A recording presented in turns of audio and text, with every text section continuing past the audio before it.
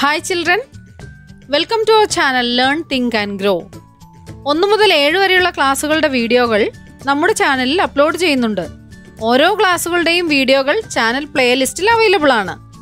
ഓരോ ക്ലാസ്സുകളുടെയും പ്ലേലിസ്റ്റ് ലിങ്കുകൾ വീഡിയോയുടെ താഴെ ഡിസ്ക്രിപ്ഷൻ ബോക്സിൽ നൽകിയിട്ടുണ്ട്. ഡിസ്ക്രിപ്ഷൻ ബോക്സിൽ ചാനലിൻ്റെ ഇമെയിൽ ഐഡിയും വാട്സാപ്പ് നമ്പറും കൊടുത്തിട്ടുണ്ട്. ഏതെങ്കിലും ക്ലാസ്സുകൾ ലഭിക്കുന്നില്ല എങ്കിൽ വാട്സാപ്പിൽ കോൺടാക്ട് ചെയ്യാവുന്നതാണ്. ഇനി നമുക്ക് വീഡിയോയിലേക്ക് പോകാം.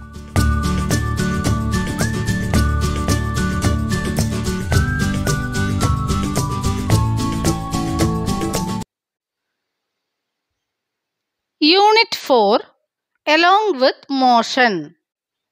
Which are the objects on the earth that do not move?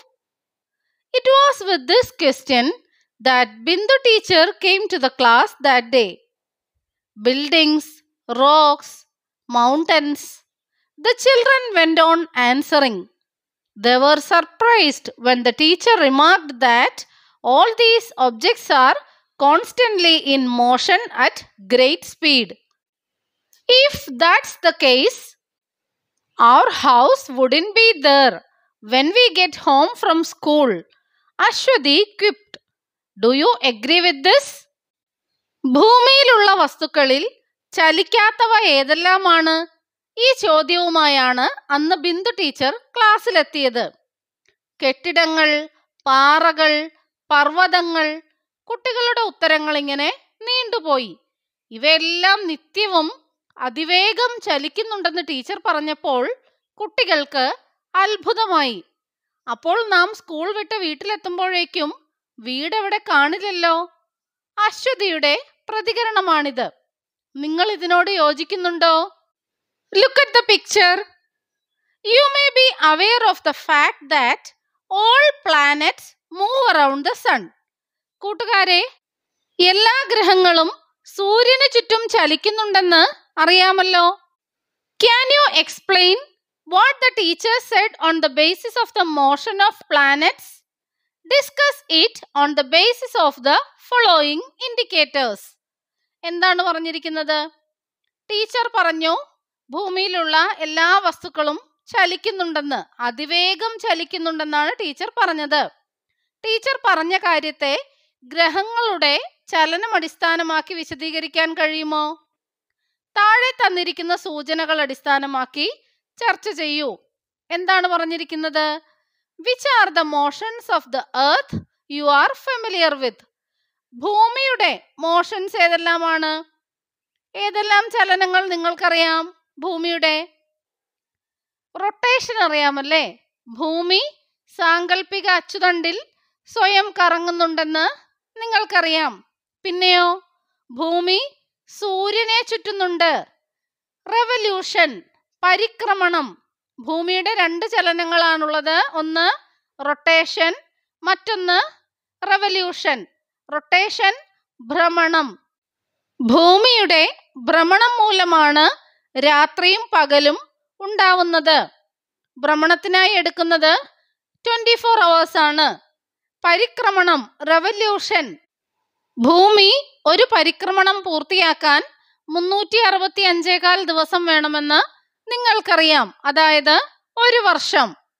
ഭൂമി 2 രീതിയിൽ ചലിക്കുന്നുണ്ട് എന്ന് നിങ്ങൾ മനസ്സിലാക്കി.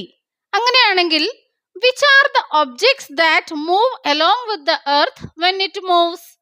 അങ്ങനെയെങ്കിൽ ഭൂമി ചലിക്കുമ്പോൾ അതോടൊപ്പം എന്തെല്ലാം ചലിക്കും? When the earth moves, all the objects on the earth, like all living things and non-living things and atmosphere, move along with it. ഭൂമി ചലിക്കുമ്പോൾ ഭൂമിയിലുള്ള എല്ലാ ജീവനുള്ള വസ്തുക്കളും ജീവനില്ലാത്ത വസ്തുക്കളും അന്തരീക്ഷവുമെല്ലാം ഭൂമിയോടൊപ്പം ചലിക്കും. Everything in the universe is in motion. Planets, galaxy, solar system, all these are in motion. പ്രപഞ്ചത്തിലെ എല്ലാ വസ്തുക്കളും ചലിച്ചുകൊണ്ടിരിക്കുന്നു. സൗരയൂഥവും ആകാശഗംഗയുമെല്ലാം ചലിച്ചുകൊണ്ടേയിരിക്കുന്നു. ചലനമാണ് പ്രപഞ്ചത്തിന്റെ നിലനിൽപ്പിന് തന്നെ ആധാരം. Can you be in a state of rest at least for a second? നിങ്ങൾക്ക് ഒരു സെക്കൻഡ് നേരത്തേക്കെങ്കിലും ചലിക്കാതിരിക്കാൻ കഴിയുമോ? സാധിക്കുമോ? നോ. കാരണം എന്താണ്? It is impossible for anybody to be in a state of rest because the earth is always in a state of motion. നമുക്ക് ഒരു second നേരമെങ്കിലും ചലിക്കാതിരിക്കാൻ സാധിക്കില്ല. കാരണം എപ്പോഴും ചലിച്ചുകൊണ്ടിരിക്കുന്ന ഭൂമിയിലാണ് നാം വസിക്കുന്നത്. All objects on the earth move along with it. This can be understood only if we view from outer space. ഭൂമി എപ്പോഴും ചലിച്ചുകൊണ്ടിരിക്കുകയാണെന്ന് നമ്മൾ പറഞ്ഞു. ഭൂമിയിലുള്ള എല്ലാ വസ്തുക്കളും ഭൂമിയോടൊപ്പം ചലിക്കുന്നുണ്ട്. ഈ ചലനം നമുക്ക് തിരിച്ചറിയണമെങ്കിൽ നാം എവിടെ നിന്ന് നോക്കണം? ബഹിരാകാശത്ത് നിന്ന് നോക്കിയാലേ ഈ ചലനം നമുക്ക് തിരിച്ചറിയാനാവുകയുള്ളൂ. രാത്രിയും പകലും ഉണ്ടാവുന്നത് ചലനം മൂലമാണ്. ഋതുക്കൾ മാറി വരുന്നതും കാലാവസ്ഥാ വ്യതിയാനവുമെല്ലാം ചലനം മൂലം തന്നെയാണ്. What a speed! The earth rotates about its axis at an approximate speed of 1667 km per hour at the equatorial region. It revolves around the sun with a speed of 106,000 km per hour. How wonderful it is to realize that we are moving at a great speed even while sitting still at a place. എന്തൊരു വേഗം! ഭൂമി സ്വയം തിരിയുന്നത് ഭൂമധ്യരേഖാ പ്രദേശത്ത് മണിക്കൂറിൽ ഏകദേശം 1667 kilometre വേഗത്തിലാണ്.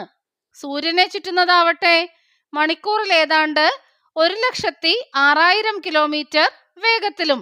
ഒരിടത്തിരിക്കുമ്പോൾ പോലും നാം എത്ര വേഗം ചലിക്കുന്നു! Motion within the body. Place your ears close to your friend's chest. What do you experience? What is the reason behind the sound you hear?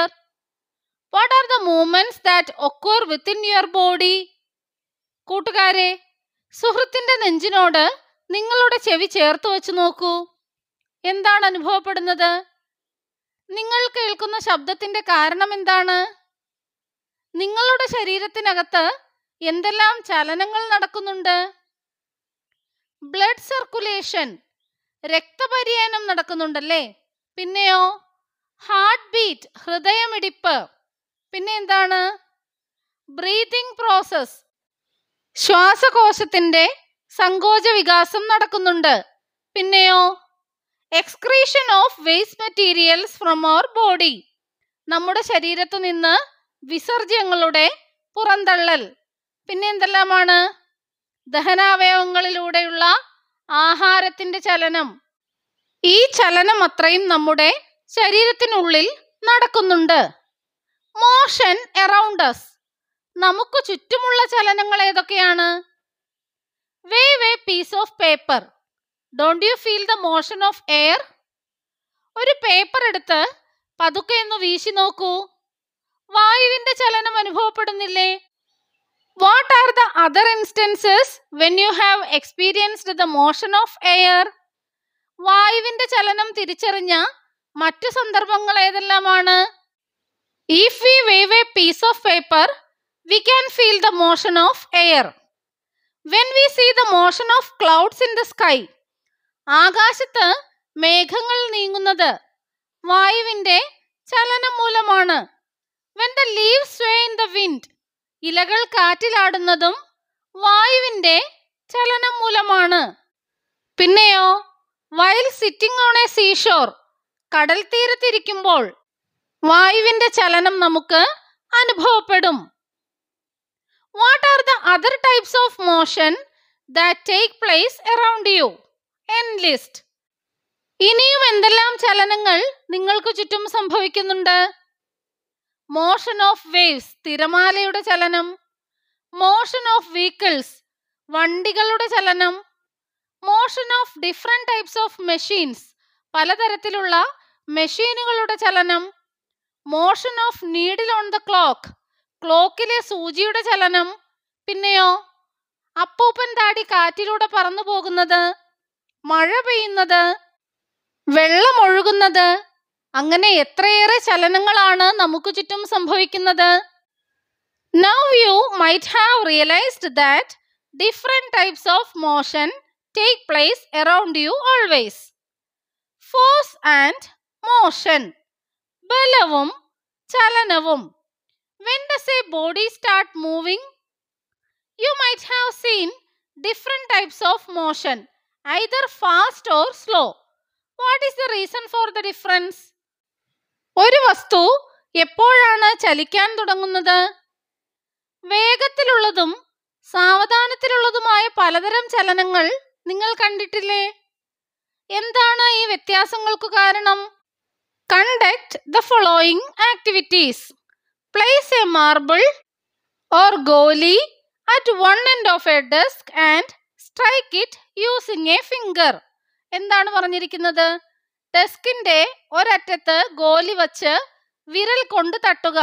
അപ്പോൾ എന്ത് സംഭവിക്കും? ഗോലി മൂവ് ചെയ്യല്ലേ? അതെ. രണ്ടാമത് എന്താണ് പറഞ്ഞിരിക്കുന്നത്? Allow the marble to roll slowly on the desk. Gently place your hand blocking its path. ഗോലി ഡെസ്കിലൂടെ പതുക്കെ ഉരുട്ടിവിടുക. അതിന്റെ പാത തടസ്സപ്പെടുത്തി നിങ്ങളുടെ കൈ വയ്ക്കുക. അപ്പോൾ എന്താ സംഭവിക്കുക? ഉരുളുന്ന ഗോലി കയ്യിൽ തട്ടി നിൽക്കും. Allow the marble to roll with a considerable speed on the desk. Hold a scale in a slightly inclined position in its path. മൂന്നാമതായി എന്താണ് ചെയ്യേണ്ടത്? ഗോലി ഡെസ്കിലൂടെ സാമാന്യം വേഗത്തിൽ ഉരുട്ടുക. അതിന്റെ പാതയിൽ ഒരു സ്കെയിൽ അല്പം ചരിച്ച് പിടിക്കുക. ചരിച്ചു പിടിക്കുമ്പോൾ എന്ത് സംഭവിക്കും? ഉരുണ്ടുവരുന്ന ഗോലി സ്കെയിലിൽ തട്ടി അതിന്റെ ദിശയ്ക്ക് മാറ്റം സംഭവിക്കും. നാലാമതായി എന്താണ് ചെയ്യേണ്ടത്? Roll the marble slowly on the desk. Roll another marble in the same direction at a greater speed so that it collides with the first one. എന്താണ് പറഞ്ഞത്? ഗോലി ഡെസ്കിലൂടെ പതുക്കെ ഉരുട്ടി വിടുക. അതേ ദിശയിൽ മറ്റൊരു ഗോലി കൂടുതൽ വേഗത്തിൽ ഉരുട്ടി ആദ്യത്തേതുമായി കൂട്ടിമുട്ടിക്കുക. അപ്പോഴെന്താണ് സംഭവിക്കുക? ചലനവേഗം കൂടുമല്ലേ? അതെ. 4 പ്രവർത്തനങ്ങളും നിങ്ങൾ കണ്ടു. When did the marble which was at rest start moving? റെസ്റ്റിലായിരുന്ന ഗോലി ചലിക്കാൻ തുടങ്ങിയത് എപ്പോഴാണ്? The marble started to move when it was struck with the finger. വിരലുകൊണ്ട് തട്ടിയപ്പോഴാണ് marble ചലിക്കാൻ തുടങ്ങിയത്. When did it come to rest? എപ്പോഴാണ് അത് നിശ്ചലാവസ്ഥയിലായത്? It came to rest when we place our hand in its path. നമ്മുടെ കൈ ഗോലി ചലിക്കുന്ന ആ ഡയറക്ഷനിൽ വെച്ചപ്പോൾ കയ്യിൽ വന്നു തട്ടിയാണ് ഗോലി നിന്നത്. When did it change its direction of motion? എപ്പോഴാണ് അതിന്റെ ചലനദിശയ്ക്ക് മാറ്റം വന്നത്?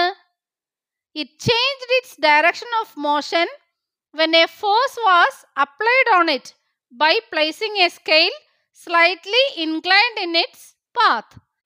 ഗോലി ഡെസ്കിലൂടെ സാമാന്യം വേഗത്തിൽ ഉരുട്ടി അതിന്റെ പാത്തിൽ ഒരു സ്കെയിൽ അല്പം ചരിച്ചു വെച്ചു. സ്കെയിലിൽ തട്ടിയപ്പോഴാണ് ഗോലിയുടെ ചലനദിശയ്ക്ക് മാറ്റം സംഭവിച്ചത്. When did the speed of the rolling marble increase? എപ്പോഴാണ് ഉരുണ്ടുകൊണ്ടിരിക്കുന്ന ഗോലിയുടെ സ്പീഡ് കൂടിയത്? The speed is increased when another piece of marble was rolled in the same direction at a greater speed so that it collided with the first one. എപ്പോഴാണ്?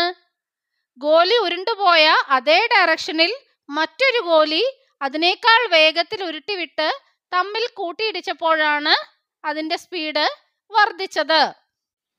What change in motion was brought about by applying force in each situation? ഓരോ സന്ദർഭത്തിലും ബലത്തിന്റെ പ്രയോഗം ചലനത്തിൽ വരുത്തിയ മാറ്റങ്ങൾ എന്തെല്ലാമാണ്? First സിറ്റുവേഷനിൽ എന്താണ് സംഭവിച്ചത്? The marble which was at rest was set into motion. നിശ്ചലമായിരുന്ന ഗോലി ചലിച്ചു. Second സിറ്റുവേഷനിലോ The moving marble piece came to rest. ചലിച്ചുകൊണ്ടിരുന്ന ഗോലി നിശ്ചലമായി. തേർഡ് സിറ്റുവേഷനിൽ എന്താണ് സംഭവിച്ചത്? The direction of motion of the marble piece changed. ചലിച്ചുകൊണ്ടിരുന്ന ഗോലിയുടെ ചലനദിശയ്ക്ക് മാറ്റം സംഭവിച്ചു. Fourth സിറ്റുവേഷനിലോ the speed of motion of the moving marble increases. ചലിച്ചുകൊണ്ടിരുന്ന ഗോലിയുടെ ചലനവേഗത കൂടി. We watch and play games with a ball. What are the purposes for which players apply force on a ball? നമ്മൾ പന്ത് കൊണ്ട് കളിക്കാറുണ്ടല്ലേ, പന്തുകളി കാണുന്നവരുമാണ്. കളിക്കാർ എന്തെല്ലാം ആവശ്യത്തിനാണ് പന്തിൽ ബലം പ്രയോഗിക്കുന്നത്? നിശ്ചലമായ പന്തിനെ ചലിപ്പിക്കാൻ ബലം പ്രയോഗിക്കുമല്ലേ? അതെ, to move the ball at rest. നിശ്ചലമായ പന്തിനെ ചലിപ്പിക്കാൻ ബലം പ്രയോഗിക്കും. പിന്നെയോ to stop the motion of the moving ball. ചലിച്ചുകൊണ്ടിരിക്കുന്ന പന്തിനെ നിശ്ചലമാക്കാനും ബലം പ്രയോഗിക്കും. പിന്നെയോ to increase the speed of motion of the ball. ചലിച്ചുകൊണ്ടിരിക്കുന്ന പന്തിന്റെ വേഗത കൂട്ടുവാനായി ബലം പ്രയോഗിക്കും. പിന്നെയോ to decrease the speed of motion of the ball. ചലിക്കുന്ന പന്തിന്റെ വേഗത കുറയ്ക്കുന്നതിനായും ബലം പ്രയോഗിക്കും. പിന്നെയോ to change the direction of the moving ball. ചലിച്ചുകൊണ്ടിരിക്കുന്ന പന്തിന്റെ ചലനദിശയ്ക്ക് മാറ്റം വരുത്തുന്നതിന് നാം force പ്രയോഗിക്കാറുണ്ട്. Force and motion. We can move objects at rest by applying force. We can also change the state of motion of a body to a state of rest by applying force. We apply force to change the direction of motion or to increase or decrease the speed of motion. എന്തിനെല്ലാമാണ് നാം ബലം പ്രയോഗിക്കുന്നത്?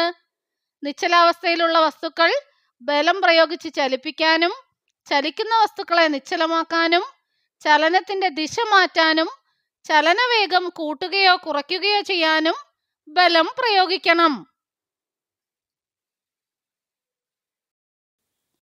Thanks for watching this video.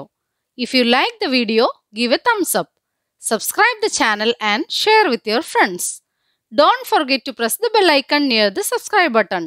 You will get all notifications once we upload a new video. Children, see you tomorrow with another video. Thank you.